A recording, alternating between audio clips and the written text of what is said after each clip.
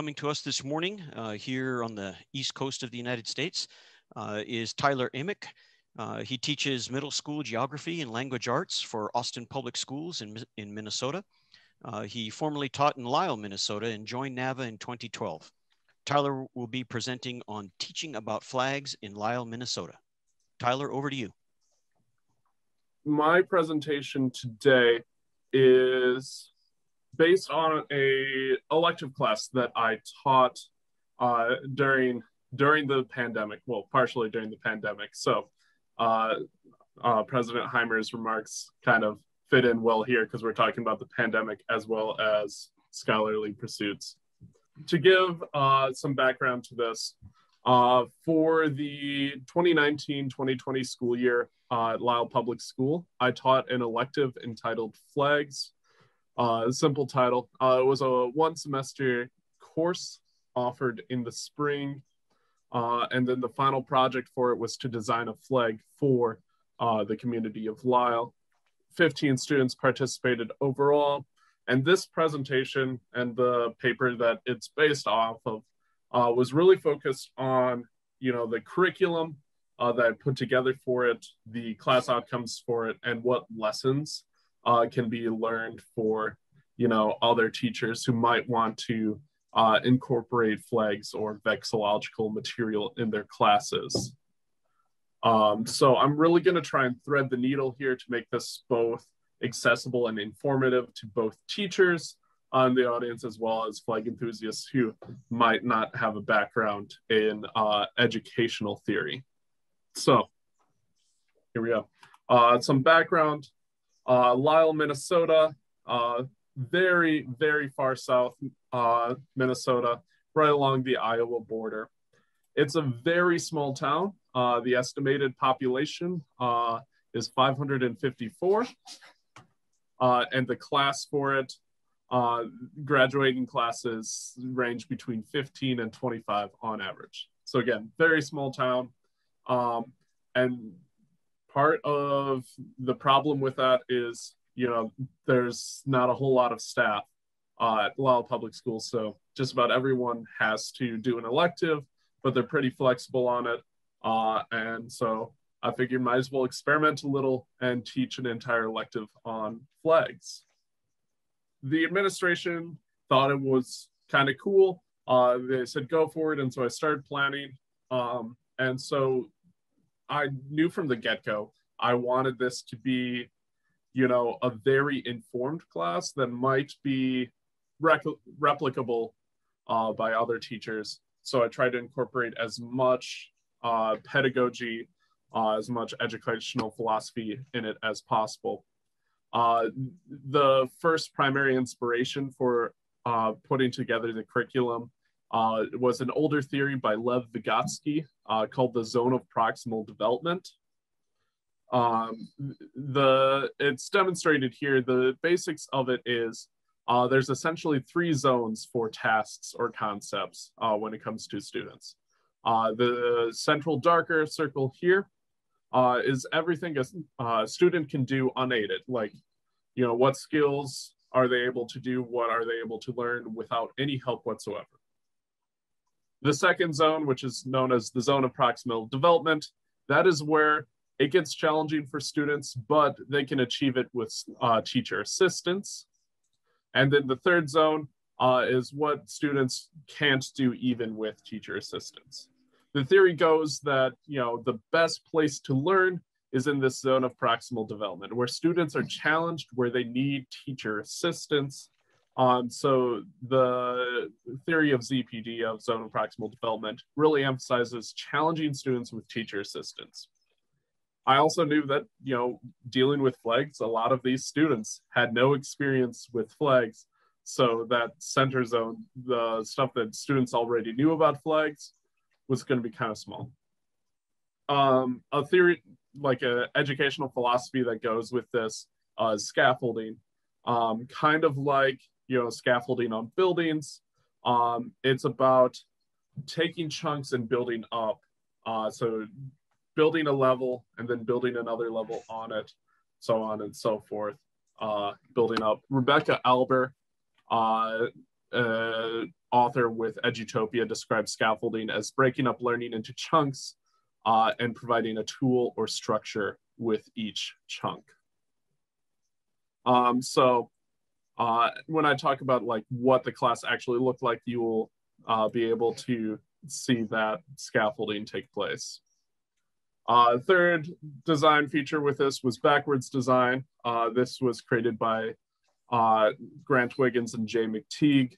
And the whole idea is to identify what course learning outcomes you want students to have at the end of the year, like when all is said and done, what you want them to know, and then build up the lessons to reach those goals. And then the final thought that I had on this, and this is probably the most controversial part of the curriculum here, is thinking about coursework. Now, this is an elective class. Students are taking it in addition to their math, their science, their social studies. They are opting into this. So their student participation is essentially voluntary. So I don't want to bog them down with homework. And then I'm also teaching a bunch of other classes as well. I'll be honest, I didn't necessarily want to grade another class's homework in addition. And so there's a philosophy proposed by Alfie Kohn to just not assign homework. His belief, his studies show that there's no academic benefit to assigning homework to children before high school. And even in high school, the benefit is marginal, and that might be more correlation rather than causation. So I decided that, you know, this is an elective, this is a brand new class, I might as well experiment. And so I tried throwing this in by not assigning homework. So how the curriculum shaped down is I ended up creating this class for the whole semester. It consisted of 4 units: flag basics, heraldry, flags and culture, and flag design. I'll get into what these individual units look like in a little bit, but probably the biggest part of this that shakes things up is there was no homework. There's only 2 things in the grade book for each unit, and that is a set of notes and a unit test. And then that final unit of flag design was project-based. So each unit ended up being in the grade book worth 50 points. 15 points were for a note sheet. I would hand out a note sheet at the beginning of the unit. This would be all the topics I would talk about, and then a test. And the students could use their notes on the test. And for the notes, they were graded on, you know, simple completion. So in terms of what we'd consider academic rigor, in terms of like, you know, lots of stuff, lots of testing, that wasn't the case here. It was more on, you know, learning outcomes. Each unit varied greatly: activities, lectures, reading articles, so on and so forth. And then another aspect of it is with each unit, I had 5 flags assigned to it that I would ask students to familiarize themselves with, to be able to recognize like them and their components. And again, each unit culminated in a test where they'd be tested off the stuff on the note sheet as well as those 5 flags. The first unit, flag basics, this is the one where I'm like, okay, let's hit the ground running. Let's get students the language, the vocabulary needed to talk about flags.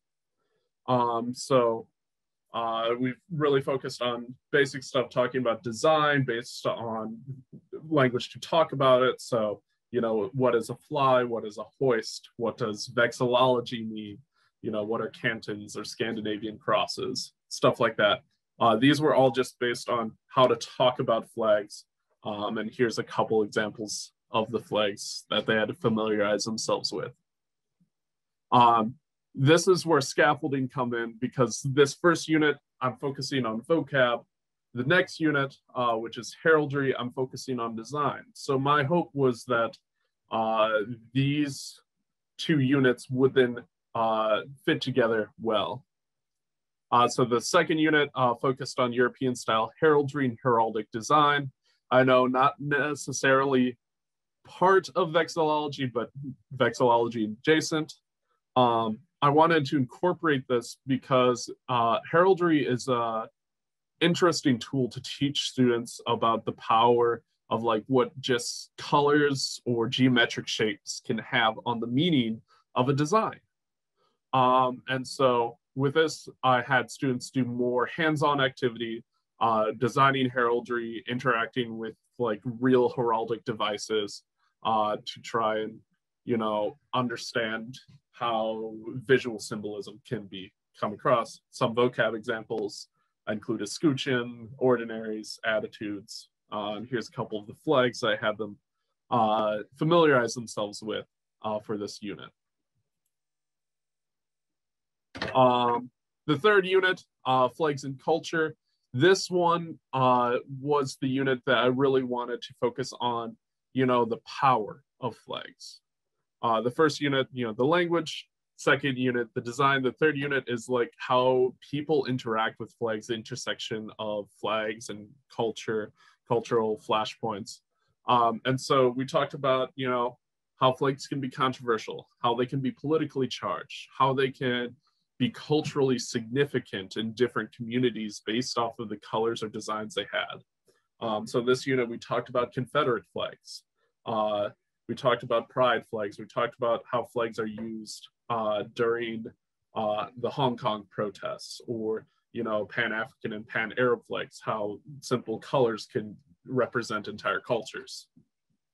And then the final unit, flag design, my original intent was to have students take what they learned from these different units, you know, the different words to describe things, understanding how basic designs can affect symbolism, you know, how different color patterns or different symbols could have cultural relevance or be culturally charged, that sort of thing.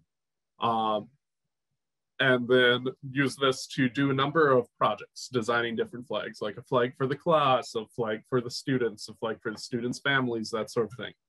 And then have gradually introduce them to like graphic design software.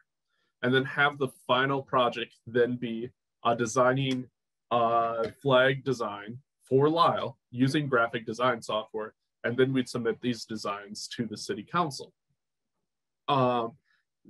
Unfortunately, this is not how it worked out because our school closed for distance learning before we were able to start this unit. And we encountered a number of problems with this. Number one, we weren't able to download the graphic design software on the students' iPads before we left. We weren't able to, you know, work together as a class to familiarize ourselves with that software. And so we were kind of lost there. And then also some of my students had struggles with internet access. They had struggles with having to babysit their younger siblings during the day while their parents worked. And so I didn't want to introduce another big project into what they were already dealing with. And so I allowed students to opt out of the final project. Instead, they could do a series of articles, like read a series of articles on the topic, and just, you know, do some basic stuff. And so what ended up happening is only a small number of students ended up participating in this flag design process. But ultimately, I think it turned out well. We were able to get all the students back together to select designs from what was submitted, and to send these to the Lyle City Council ahead of their May meeting. These were the top 5 that we presented.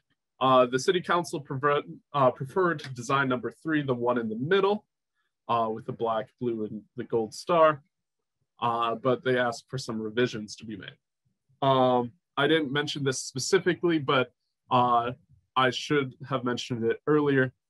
From the get-go, the Lyle City Council was on board with this. In fact, the mayor of Lyle was a bus driver for the school. And so I had multiple in-person conversations with him about this. He was excited for it. He actually had a couple of grandkids in my flag class. So I guess that helped encourage him. but also this was timed along with their 100th anniversary of the founding of the city, or 150th anniversary. And so they were excited to get this, and they were like, yes, we want a flag design designed by students. However, none of the designs that we submitted really ticked all the boxes for the city council. They preferred that design number 3, but they asked for a couple revisions. Number 1, they felt the flag was too dark as is, and they thought it needed lightening. And number 2, they wanted to add text to the flag. They wanted to add text reading Lyle, Minnesota, 1870. Their original intention was to add it in white in the top left corner of the black field. Now, I worked with the student designer to accommodate both requests. We added in white fimbriation. We lightened the shade of blue. We both objected to the addition of the text, but the city council was pretty insistent on it. Eventually, we were able to come to a compromise and add just the 1870. And this compromise revision of it was adopted during their July meeting. So I guess, presenting this year is quite useful. I was going to present this last year, but the flag wouldn't have been adopted then. Now, some lessons that I've learned from this that I think are applicable to anyone who wants to teach more about flags for educational pursuits going forward. Number 1, I learned that this curricular structure worked well. Students loved coming to class, getting rid of the homework aspect of it, reducing the amount of stuff that I'm actually grading, actually increased student buy-in. They were excited to come in because they felt that what they were doing in class, was more important than busy work. They came in with the expectation that, oh, hey, we're learning about the world, we're learning about stuff that's important, and we don't have to worry about, stupid grades. And honestly, I loved it. It was a fantastic way of teaching for me. Now, for other teachers, it might not work out as well, might be different for different teachers. So that's one thing that's a more me lesson learned. But another thing I learned is to incorporate more hands-on activities. Students appreciated learning about, issues in the world around them, pride flags, the Confederate flags, that sort of thing. But the activities that were more popular were the creative hands-on projects, designing heraldry, designing flags. And so one lesson that I learned is that hands-on activities definitely get students more engaged with flags than just, talking about it.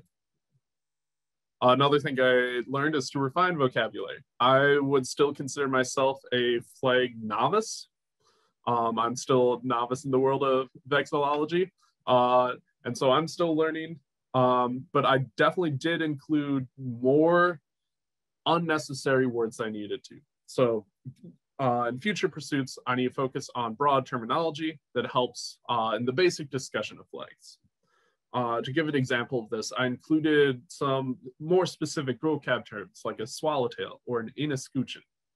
And yeah, kind of important to talk about when we're getting into specifics. And I taught my students about it. They learned about what a swallowtail and an inescutcheon were, but they weren't useful going into other units. So get rid of some of the more specific vocab terms and focus more on broad terminology. Another lesson that I learned in this year after, this past year, I was teaching middle school social studies, teaching geography, and I incorporated physical flags in my classroom based on what I learned through my flags class. And so what I've learned is, other than being, great ways to decorate the classroom, having physical flags helps students feel more connected to flags than just seeing like a simple JPEG on their computer. Like they understood what flags were supposed to look like, you know, what it looked like when the HVAC kicked on and started flapping them against the wall, that sort of thing. And I think the most important thing, and this is something that I think all of NAVA can learn from, is that flags in lessons, in classroom lessons, are a viable option. You know, students really bought into it when I taught just my flags class. And with my middle schoolers this past year, incorporating flags into geography, they really got a kick out of it. And so I think this is, you know, something that I'm going to push for in the future at my school on incorporating more flags. And I think it's something that NAVA should push for as well. That's my presentation. Are there any questions? I saw the chat was flashing. Yes. Some folks are asking some similar questions. So let me ask you this. Do you feel the class overall was successful, and do you plan to have the class again, or I should say course, because it lasted the semester, right? And what kinds of things do you feel if the class was successful and you plan to have it again, what are the issues you think are maybe your one or two top things that you would continue? Yeah. So yes, the class was very successful. A thing that I do with all my classes, just to get some data to improve my teaching, is that I have them take an end of the year survey. You know, how did the class go? How did Mr. Amick teach? That sort of thing. And I had really glowing reviews on it. A lot of students really appreciated it. You know, they had fun learning about different flags. I had students come up to me and be like, yeah, no, I've noticed that there was a Japan flag outside of Hormel, and I had asked my parents questions about that, and I know I wouldn't have asked those questions if I didn't have this class. I probably wouldn't have paid attention to those flags. I think that was really cool. I do hope to teach it again one day. At the district I'm at now, Austin, it's much larger, graduating classes between 300 and 400 students. And so there's a little bit more roadblocks in terms of setting up electives. But one day, hopefully I'll teach it again. I think one of the main issues when setting up a class like this is the size of the school, and what you need to prove in order to get that class approved. You know, do you need, you know, to reach certain state standards or stuff like that? And so that will require some future planning. I know at Austin, they do have some more requirements on that. So next year I'll apply to get to teach this elective again, and we'll see how that goes. Okay, thank you, Tyler. A couple of things real quick. We still have a few minutes left. Could you cover again, just very quickly, what age group and grade or grades that you covered with this class? Right, yeah, sorry. So this was for just high schoolers. And I had students ranging in age from 9th grade to 12th grade. And so I had 15 students. I had mostly 10th graders in it, but I had a couple seniors, a couple juniors, and a couple freshmen in it as well. So gotcha. That would be age 14 to age 18. Okay.